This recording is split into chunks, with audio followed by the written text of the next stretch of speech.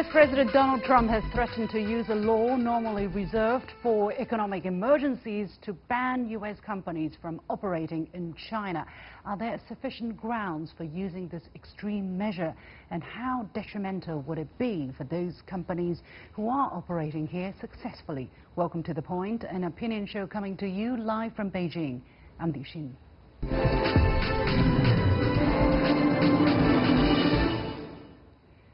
There is no truce in sight for the trade war between China and the U.S., yet many large U.S. companies remain confident working in the Chinese market. Following in the steps of Tesla, GE and other U.S. corporations, American retailer Costco opened its first outlet in China on Tuesday. Just days earlier, U.S. President Donald Trump said he would evoke emergency powers and force U.S. companies to relocate operations from China before backtracking on this claim. Businesses have expressed concerns over Trump's remarks, with one saying Trump may be frustrated with China, but the answer isn't for U.S. companies to ignore a market with 1.4 billion consumers. So what is the judgment of American companies, and how are they reacting to the contradicting messages sent by the U.S. administration?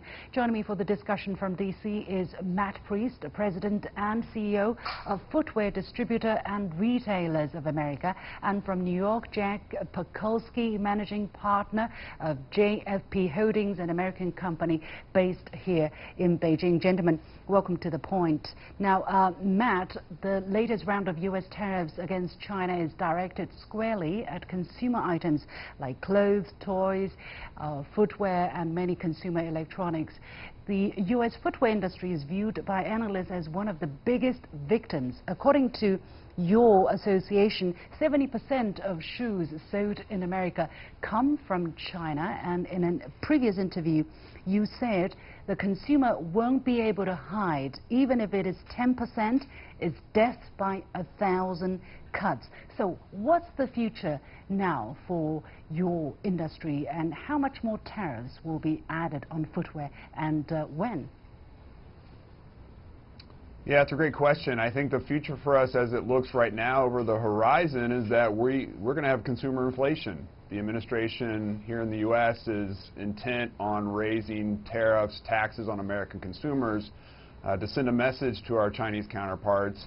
And at the end of the day, the consumer is going to have to pay. And so when we look at footwear, apparel, tech goods, other consumer products, they're all going to have increased duty rates. And as we've said before, we paid $1.5 billion in duties on footwear from China last year already.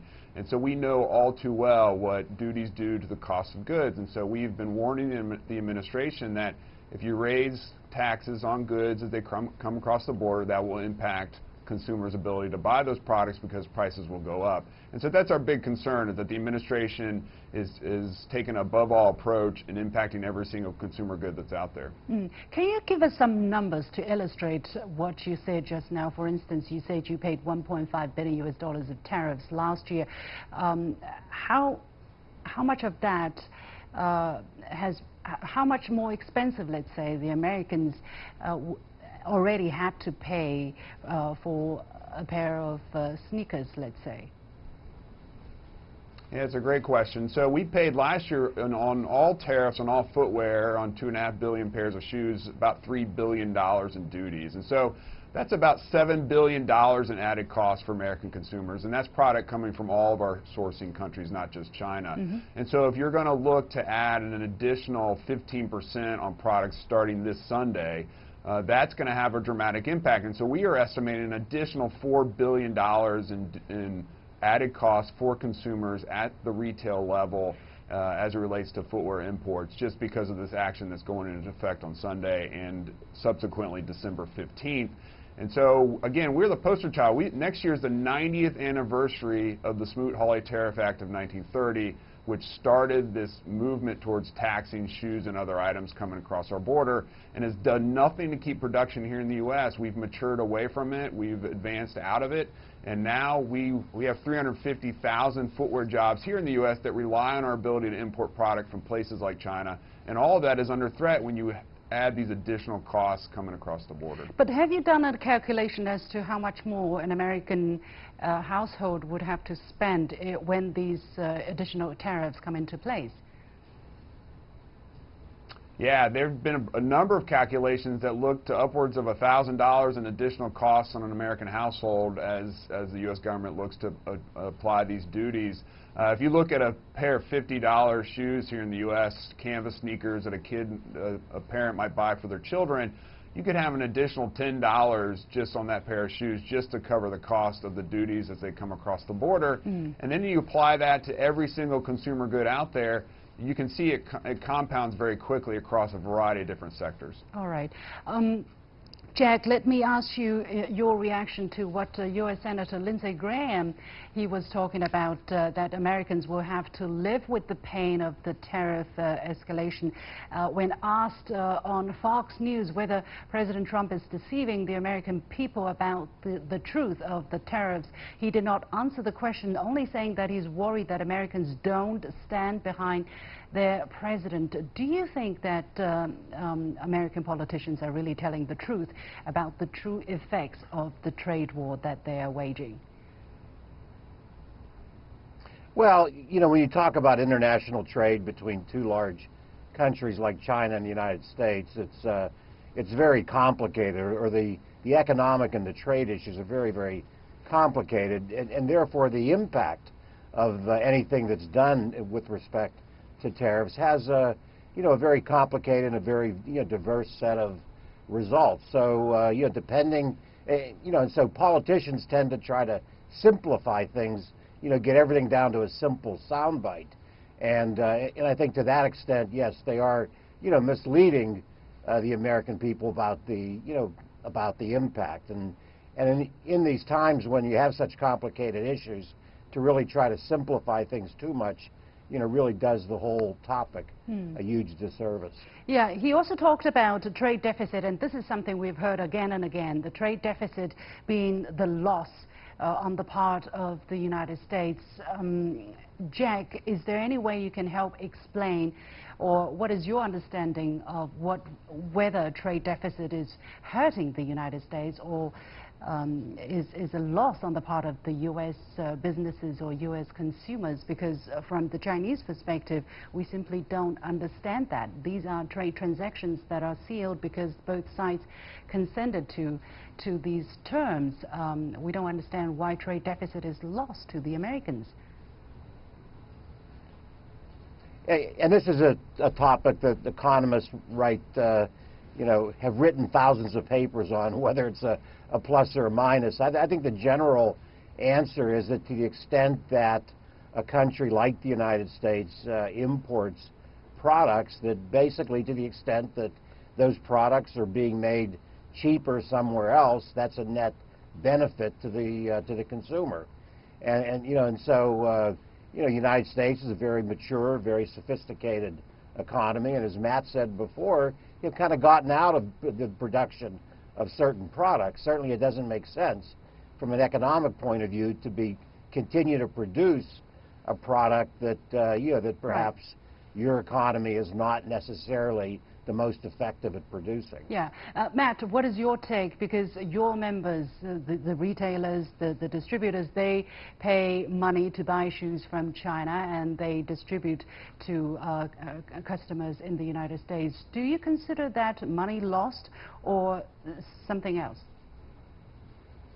No, of course not. And that's been one of our biggest frustrations with the administration, is the fact that they focus so intently on the trade deficit. And as economists will say in a general sense, is that trade deficits are neither good nor bad, they just kind of are. And for us as a consuming nation, we receive goods in response to the money that has been paid out to go to these providers all over the world.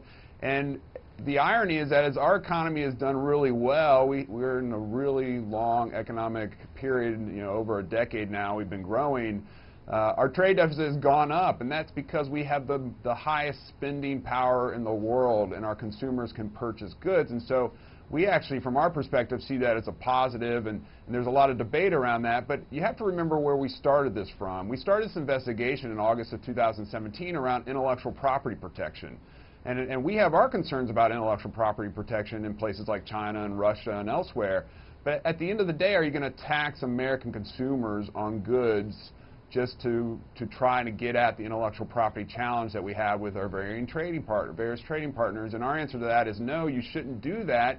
But since then, the narrative has changed to it's a trade deficit issue. And so those are two different things in our minds, and we think they should be, the remedies to those should be quite different. However, you tried, and many people who went to these hearings before new rounds of tariffs are announced voiced opposition to the escalation of tariffs, and yet it seems that nothing has worked so far. For instance, you wrote letters, right, to President Trump trying to persuade him not to raise any more tariffs on shoes, and it seems it didn't work. Why? That's a great question. There were 321 people that testified over a 7-day period in late June, and 13 or 14 of those people were footwear executives. And I could count, I think, on one hand the amount of people that were supportive of the action. And so, you know, President Trump is an unconventional president, and a lot of American people like his approach. Others are more concerned. When you look at it in a nonpartisan way, businesses like predictability. They like certainty. And so when an administration, no matter which political party's in power, can't provide that certainty, it's going to create friction. It's going to create problems. And so we're in an era right now where we could be growing even more exponentially than we are, but we just don't have the certainty that we need to invest, because we might any day now have an additional, on top of 15%, may have a 25% tariff, which would jack up our tariffs by billions of dollars more. And that's just not an environment for success. And so that's our biggest concern as it relates to the tactics of the president. And our hope is that of all the letters submitted and all the people testifying, that he will hear our message ultimately. Jack, what is your take of the story which just happened a couple of, actually on Tuesday, when Costco opened its first shop in Shanghai, and the shop had to close early because of crowds. There were just so many people lining up to snatch up everything from luxury bags to pork. What does that mean to you, and do you think the American consumers and the American general public understand the huge potential consuming power in the Chinese market that is yet to be unleashed, and there is a great potential for American businesses? Unfortunately, the tariff war is not helping American businesses to tap into that reservoir of consuming power. Yeah, in all these trade discussions and talks and so forth, the emphasis, has been on the exporting and the importing of products to and from China.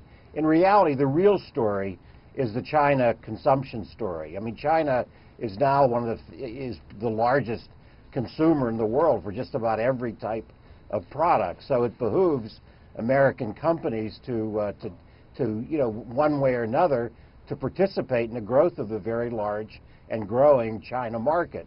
So I think Tesco's or Costco's opening of their store in Shanghai essentially underscores their commitment and their belief that the China consumption story is here to stay, and it makes sense for them as a major American company to participate in that. Okay, thank you so much. We're going to that's really the main reason for companies to invest. Yeah, go ahead, please.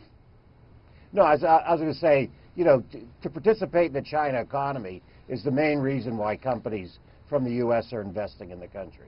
All right. Thank you so much. Matt Priest from Footwear Distributors and Retailers of America, and Jack Perkowski of JFP Holdings Limited. You are watching The Point. We'll take a short break, and when we come back, we'll have more on the uncertainties facing U.S. businesses here in China. Stay with us. Welcome back. Joining me in the studio to continue our discussion on the future of China, trade and Trump, Timothy Stratford, Chairman of the American Chamber of Commerce and also Managing Partner of Convington Burling LLP based in Beijing, and Zhao Hai, Research Fellow at the Chinese Academy of Social Sciences. Gentlemen, welcome to The Point. Let's continue with the Costco story, actually, the footages that our audiences just saw were the civilized ones, right? We saw online where people really literally just, pile over each other to grab whatever they could find, and they were snatching up luxury bags, they were snatching up bottles of Chinese liquor, which cost over $100 per bottle and stuff like that. So, Tim, what does that say about the potential of the Chinese consumer market for you, or are you reading something else there in that story? No, well, I think everybody knows that the potential of the Chinese consumer market is huge, and China continues to be more prosperous. There are more and more people who they aspire to be able to get some of the things that people enjoy around the world, and so whether you're talking about the consumer market or you're talking about manufacturing goods or other things, China is probably the most significant growing market in the world. And still, Zhao Hai, there is something spectacular about the scene that we saw in Costco. What do you think is behind such, almost there's a surprise, right? Maybe that the people are so interested in what Costco can offer, or that the Chinese people, consumers, are still very much interested in buying from American supermarkets, or what is it that we're seeing that's surprising us? I think Costco is a different model than what has been running in China.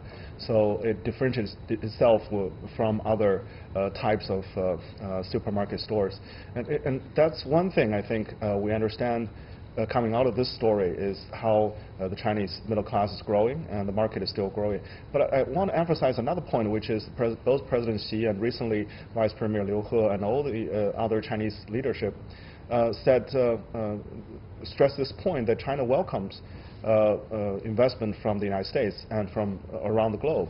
So I think that's a sign that Costco could open more stores in China, and also many other American companies who wants to take advantage of the Chinese market, growing market, should continue to come. But it seems that from the U.S. side, at least from U.S. President Donald Trump, it seems that any U.S. companies who are operating in China, who want to come to China, are doing this against very strong headwinds, right? Most recently, he was talking about ordering Chinese companies to come back, to leave China, and although he didn't really follow up on that claim. Tim, exactly what are you hearing, and what is your understanding of the messages that come out of President Trump? Well, as we've all noted, President Trump seems to give contradictory messages in short succession, one after the other. And I think we need to understand, why has he given this message? Why has he given that message? And he seems to be reacting to things. On the one hand, he doesn't want to take actions that would severely hurt our stock market or confidence in the United States, our overall economy. On the other hand, he wants to, put a strong face to China, to say, I'm going to be a very determined negotiator, don't think it's going to be easy. So I think he wants to do both things at the same time. So what I do is I try to say, what is he responding to, and what do I think is going to be happening to the underlying fundamentals that he's responding to, and that will give me more of a sense of where things are likely headed. And do you have a sense of where things are likely headed after hearing array of messages coming over last week? For instance, this ordering U.S. companies to come out of China, and then he was talking about China calling him. Obviously, China said nobody called him or his team, and and that he had regrets, possibly about the tariffs, but then he said he had regrets about everything. And then his team also went on show to clarify that he actually regretted not imposing even higher tariffs on China. I mean, Tim. So I think, I think everybody needs to take a deep breath. I think we need to step back and not overreact to every tweet, but recognize that those tweets have a political purpose at that moment for particular audiences, and then step back and make an assessment that's based on a broader criteria. What the business community wants is for our very capable trade negotiators from both countries to be able to sit down, do a good deal that's fair to both countries, that addresses some of the long-standing issues that we've seen, and let them do that and create the right political space so that they can do their jobs. And right now it's hard for them to do that because the political environment seems to be shifting so much. Yeah. Zhao Hai, how has the Chinese government been reacting to all of these messages that I just mentioned? Actually, just a few examples. Are they really listening and reacting to everything, or are they picking what they think can be understood, can react to, or are they just sitting and looking at all of these messages from a holistic point of view?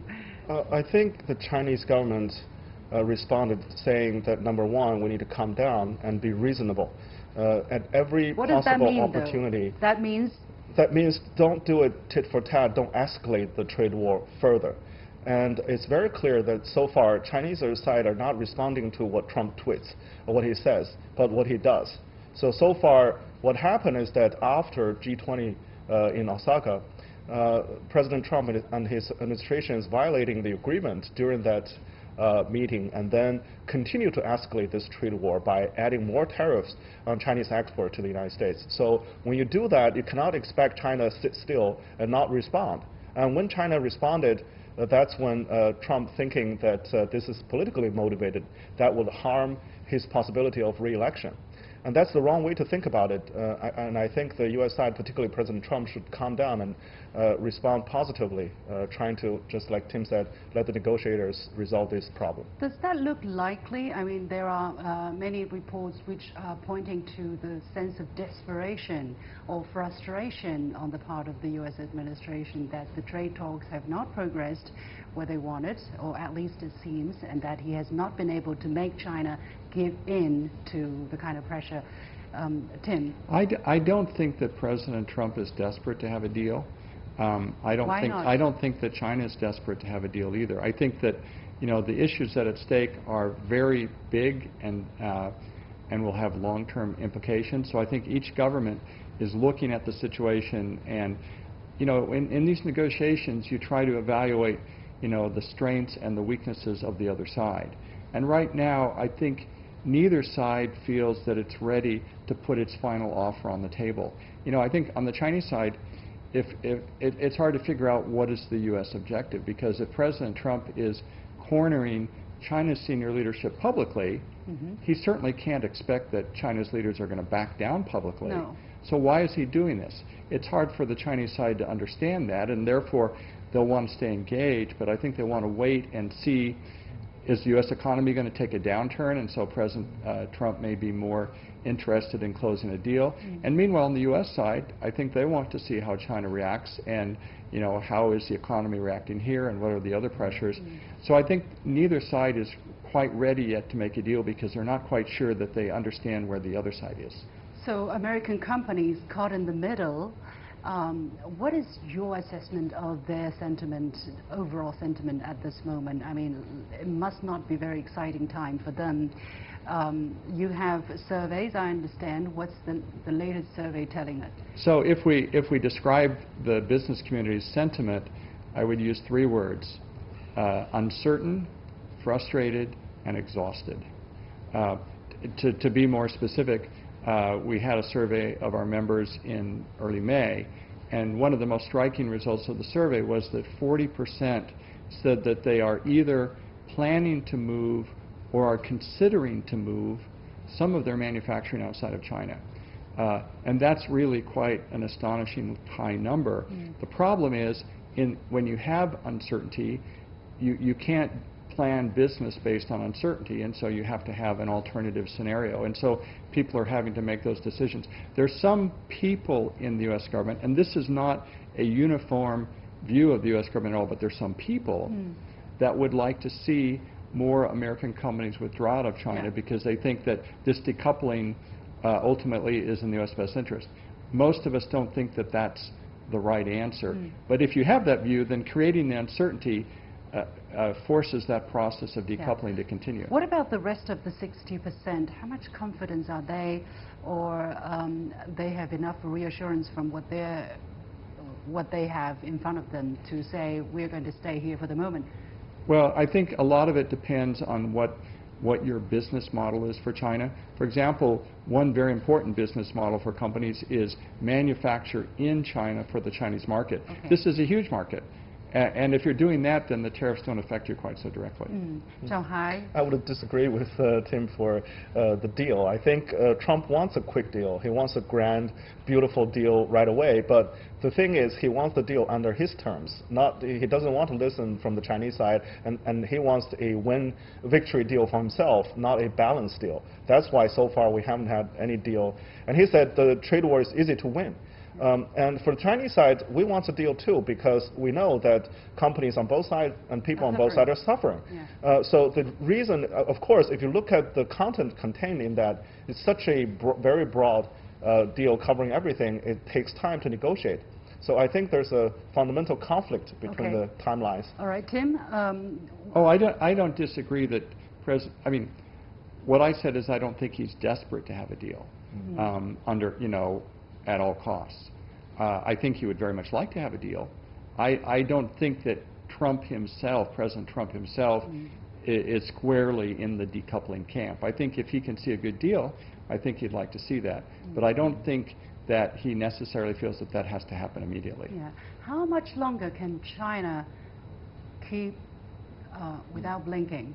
I mean, how much is the Chinese economy resilient for a prolonged trade war? Very briefly, please. I think that's not the question. China needs a fair and balanced deal, and that's the ultimate goal. So even if the tariffs are hurting, China is going to stand its ground? Yes, and China will not make the concession. Not at all. To sacrifice China's own national interest.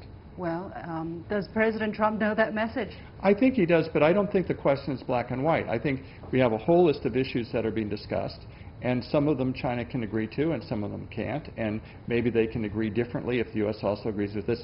So it's not just a black and white question. These are things that negotiators can resolve. But if he goes on cornering China in public, that's going to make it very difficult for China to agree to sit down and talk, I guess. No doubt. Yeah, and Zhao Hai? Yeah, I think ultimately... To look okay in public, to be acceptable, right? To look acceptable in public. I think when this prolongs, ultimately both sides need to come back to the negotiation table and make concessions. All right. Thank you so much, my two guests, Timothy Stratford, Chairman of the American Chamber of Commerce, and Zhao Hai from the Chinese Academy of Social Sciences. And with that, we come to the end of this edition of The Point with me, Li Xin. As always, you can follow me on Facebook and Twitter using the handle The Point with LX. Download the application called CGTN to watch the show on your mobile devices, or go to YouTube and look for CGTN The Point. Thanks for watching. We've got The Point.